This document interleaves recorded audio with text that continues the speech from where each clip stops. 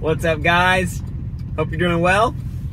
I want to share Hudson's naming story since I just shared Beckham's naming story. And Hudson, he was born in June of 2021, which means he was conceived sometime around September of 2020. And I don't know if y'all remember 2020. Hopefully, by the grace of God, you've been able to black it out from your memory. But I'm gonna go ahead and remind you real quick that it was some interesting days. It was some interesting days. And as it related to having Hudson, it felt like a brave time to have a kid. And a brave time for this child to come into the world. A precarious world that we're birthing children into. And specifically in September, you know, if the man who shall not be named, Mr. T, had been elected, like, I really just don't know what would have happened.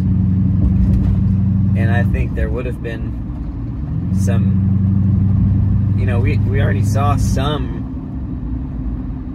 riots about various things throughout that year, and tensions rising and frustrations. And if Mr. T had been elected, I was like, really, I just wouldn't be surprised if there are like some legit kind of like anarchy, you know, masses versus institutions type of, you know, violent behavior going on. I just really wouldn't have been surprised. You would have assumed that surely, hopefully it could die off, whatever, but I just didn't know what was going to happen. And the point of that is, if you read Matthew 24:25 and you start thinking about the end times and Jesus' return, you know, Jesus was kind enough to give a little shout out to moms who are pregnant or nursing. The shout out sounded something like, woe to them. Like, it's gonna be tough if you're in that life stage when these things start to go down. And so, again, it felt brave for us. Not that we were like, oh, Jesus is coming back this year, but, you know, we're getting closer every year. And certainly, there was just a lot of unknown about what the state of America was going to be like, and how safe would we even really feel, and what would life even be like, you know?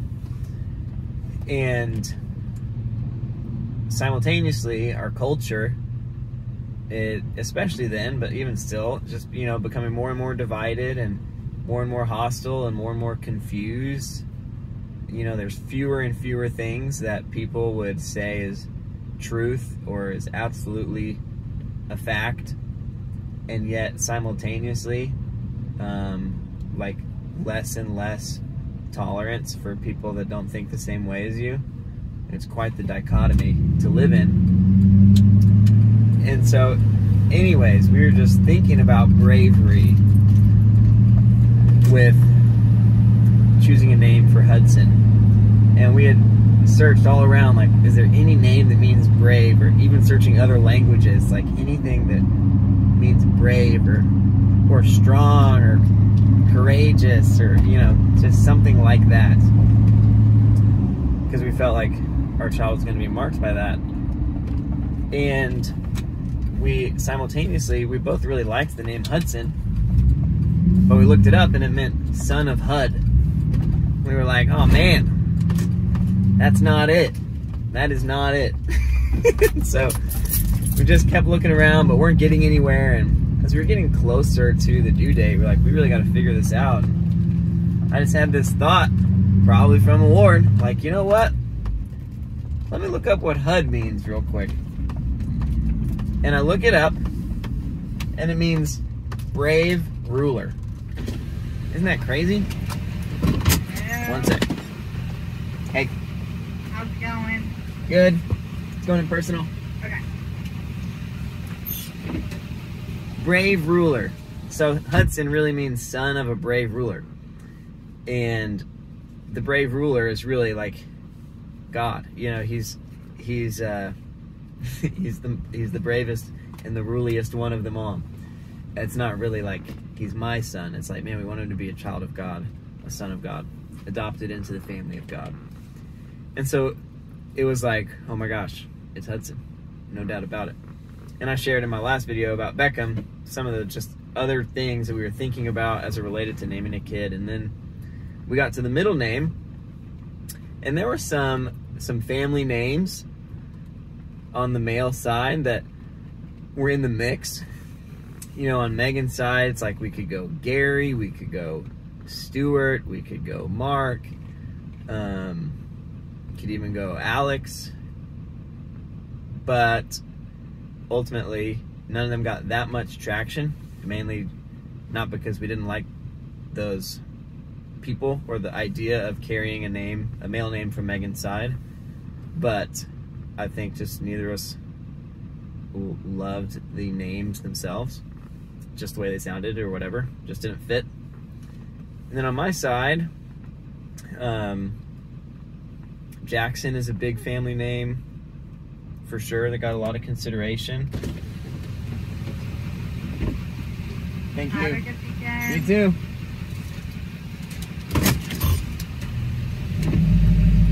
And ultimately, I felt like, you know, my older brother carries the middle name Jackson, and who knows if he will procreate or not in this life. But it just seemed a little weird for us to name. I mean, it's really probably not that weird. You could have cousins with the same middle name or whatever, but I was like, I don't want to name a kid like stealing the name that my older brother has kind of first dibs on passing down. I don't know, I just didn't want to do it. And then you got Lewis. And of course, you have my brother's names and some other names if you go further back, but none of them were like the name for Hudson. And so then it's like, what else is it going to be? And we actually landed with Daniel, surprisingly, because I had mentioned in my last video that I didn't particularly want a biblical name to be something we name our kids, but mainly because most biblical characters have, you know, some type of huge character misstep or some major sin, and I just didn't want our kids to be defined by that or confused by that, or look, you're a role model, you know. But Daniel is one of the very, very few characters that has no like mention of anything poor that he did. Like he was a picture of Christ. He wasn't the Christ, you know. But he's admirable in everything that he did. And he also, you know, the book of Daniel is significant in terms of end times theology, I guess you could say. And that's just something that we were thinking about a lot during 2020 and since then and before then, just, you know, awaiting and believing for the return of Jesus to earth, as Jesus promised he would do. And we wanted, you know, Hudson to be marked by that his bravery that he's marked by is not just his own courage, but it's a bravery that's tied to Jesus. It's tied to who God is and what he's promised, and knowing that God will be faithful to what he said, and ultimately just, you know, one that will make it to the end and not waver in who he is and his faith and everything. Particularly as our culture gets more and more confused, or more and more divided, or more and more just away from biblical values and biblical teaching. You know, we just want to mark our son Hudson with, he won't be, you know, he'll be a light even in that environment. And Daniel, you know, he served under Nebuchadnezzar and Darius and Cyrus and, you know, several. He served a lot of people that did not love God, and worked with a lot of people that did not love God, that did not espouse the Christian faith or the Jewish faith back then. Like, but he didn't waver, even being thrown into the den of lions, and then God shut the lions' mouths like a baller. And so just putting your faith in the Lord, even as culture maybe turns away. And it's not just like Daniel was the last one standing and he's just holding on for dear hope and he hopes to make it. It's like he actually led a lot of people to believe in God, to praise God, to acknowledge the legitimacy of his God, the Christian God, by several different things that he demonstrated, or several different moments where God just supernaturally showed favor on him. And you can go read the book of Daniel if you want to. It's an amazing book. Some crazy things, crazy things. And so, again, as it relates to Hudson and his bravery, it's a bravery that's connected to the Lord, but it's also one that is like contagious. Like, Daniel's faith was multiplied out beyond him, and because he was courageous, because he was brave, like many people came to see God for who he was. And so anyways, that's a little bit about Hudson Daniel BR, and ultimately it's cool again to see your son grow up.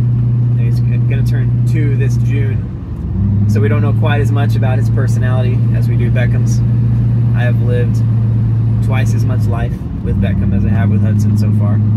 You know, that will not be true after a couple more months. Hudson's gonna, you know, it'll merge together more and more. But from what we know of him so far, I mean, he's so bold in so many ways. He's so willing. I'm not sure if I would say he's an extrovert. It's a little bit too hard to tell, but he's certainly more extroverted than Beckham is, and just quick to initiate. He's also much more expressive, much more persistent. I wouldn't say that he's rebellious by any means, but you know, he'll show you his emotions, whether it's anger or laughter or whatever. He'll just show them bigger and bolder than what we experienced with Beckham. And it's not like, you know, Hudson's not defined by Beckham, but it's a frame of reference for us to see, like, man, is he going to be marked with this, you know, this bravery and this rulership that's connected to God.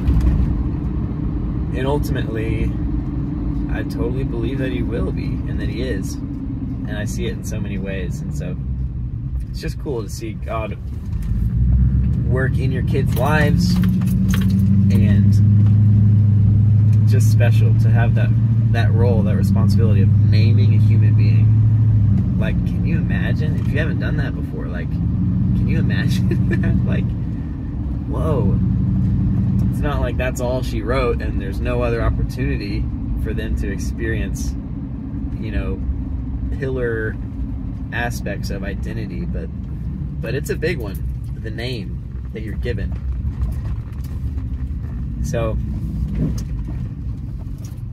we're thankful. I'm trying to think if there's really anything else to to add as far as that goes, but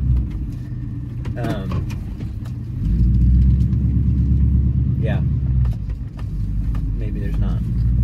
Hudson Daniel Biar. So glad you're my son, man. So thankful for you. I do feel like, to put it very, very simply, I feel like I've been given 2 gifts in particular, and probably several others, but one of them is related to stewardship, finances, generosity, and I really feel like God is like giving that to Beckham. And another one is leadership, and I really feel like God is giving that to Hudson. And we'll see. There's going to be overlap for sure. They're both going to be gifted in both, and they're also will be gifted in other things. You know, my box for their life is not important, you know. But as it relates to their names and what we've seen of them, and I just had that sense for them for a long time, and so it's not like we won't pass down any money to Hudson and that we won't teach Beckham how to lead or anything like that. But you know, it's like we all have all these abilities in all these areas, but some of us have pronounced abilities in particular areas, and so we're just excited to see how that plays out. And it's cool to see the Lord take things that are in you, values, experiences, and to use them to shape the next generation. And I'm just so excited to see how he does that with Hudson and with Beckham as well. So it's been an honor getting to name them, and an even bigger honor getting to raise them. Such a treat. That's all I got for y'all today. I'm gonna go hang out with some pals. I'll talk to y'all soon. Life is worship. God is love.